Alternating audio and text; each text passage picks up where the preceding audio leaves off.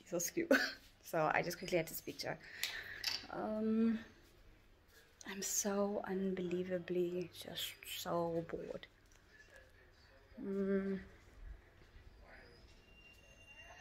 I'm binge watching 90 Day Fiancé, and the couple that I'm watching now, the guy is American and Caucasian, and the girl is from South Africa and mixed race, colored.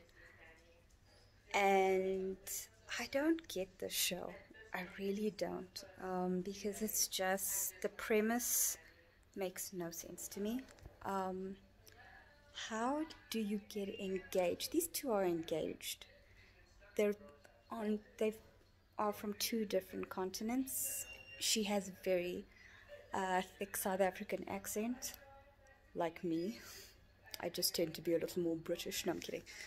And Americans tend to be very brash and honest and vocal, and good grief, these people are huggers. But I mean, I've been in this situation before where I have dated outside of my race. Okay, and this is another thing. Wow, everyone is just a hugger. Stop hugging. Oh, this is before Corona.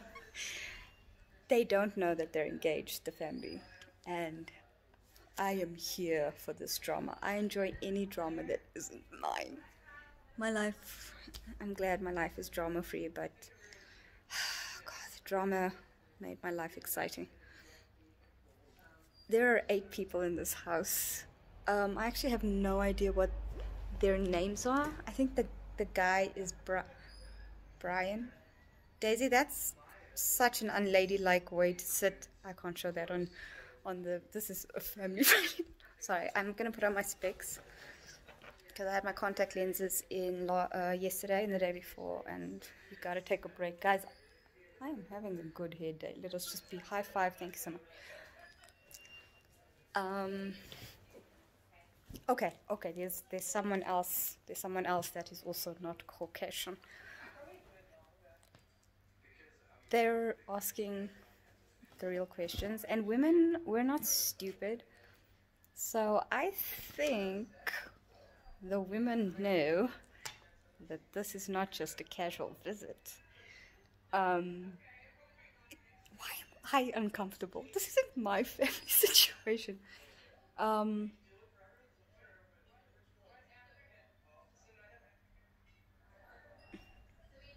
The brother asked her to say something African. Who says that to someone? And she spoke Afrikaans. I think she said something like, hoe gaan dit met julle en dis vreemd om hier te wees in 'n nuwe land, something like that. And the brother was literally like, say more, and I was just like, okay, dude. Would they do that with someone who speaks Russian? I don't know. I didn't like that. That was sort of inappropriate. Like, I've never noticed how thick the accent actually is until a South African is surrounded by like 19 Americans. This guy's dad apparently doesn't believe in the different races getting married. So the dad doesn't even know about Amy. Her name's Amy. She's from Cape Town. She's 31.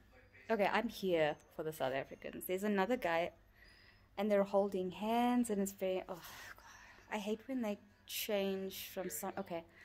Now, the premise of this show, fascinating to watch, but it's not something that I would ever agree to. You cannot, in 3 months, know someone, get engaged, and then only tell your family about this person.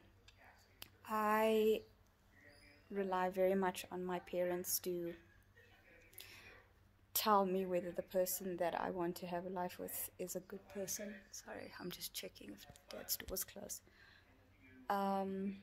And some of these people, like this guy now, these are new people that I don't know. So this guy has a kid.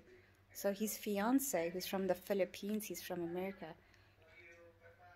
just met his daughter, and He's going to work now and he's leaving her, the stepmom, with the kid.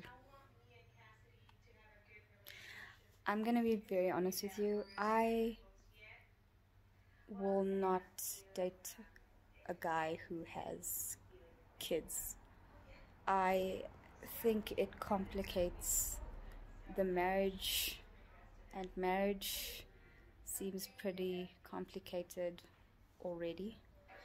This guy's engaged and has 2 roommates.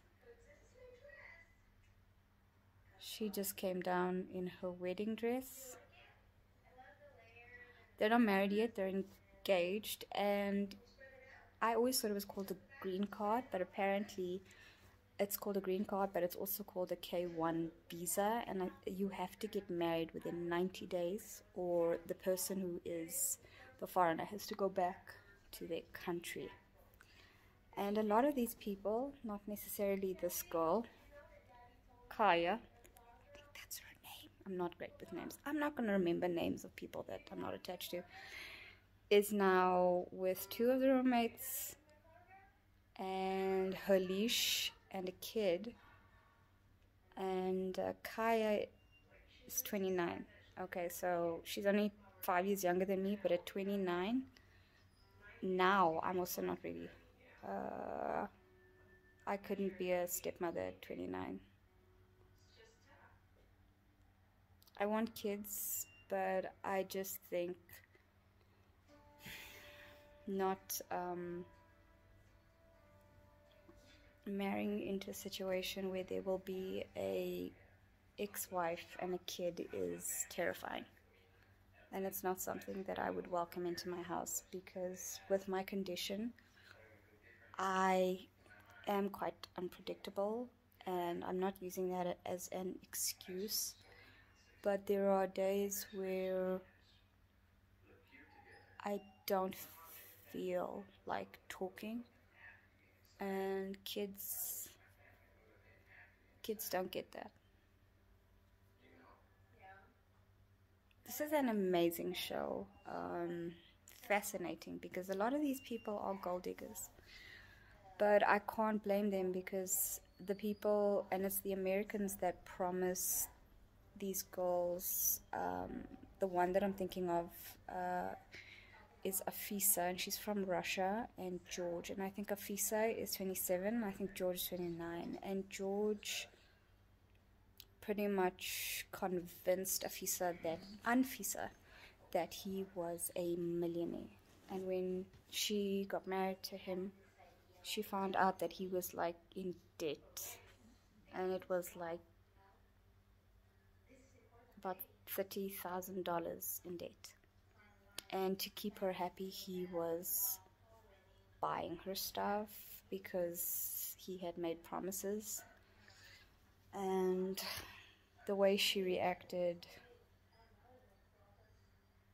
I understood, because you've been lied to, promises were made, and you don't follow through. I'm fascinated by this show, and I'm at the age of 34.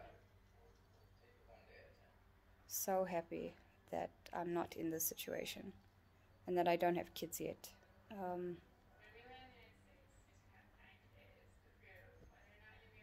These people are like old enough, they're adults, they understand life, and they think that this is okay.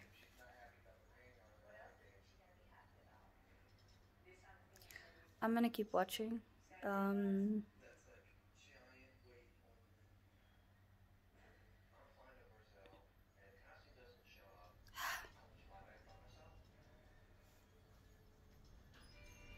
The show is so bizarre. My brother is married to Karen, who's Chinese, but their situation is different. Orion was there for like a year, and he pursued Karen, and Karen wasn't actually a big Orion fan. She admitted to us when she was here last year, and Orion was like, no, he was like really attracted to Karen, and he was not going to give up. The story that he told us was very dramatic.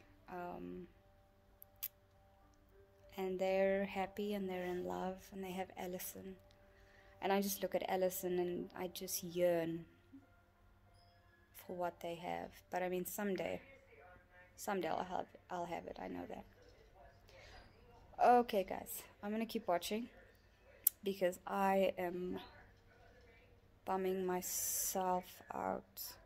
That's a very fake looking ring. Okay. Bye, guys. Have a good Saturday.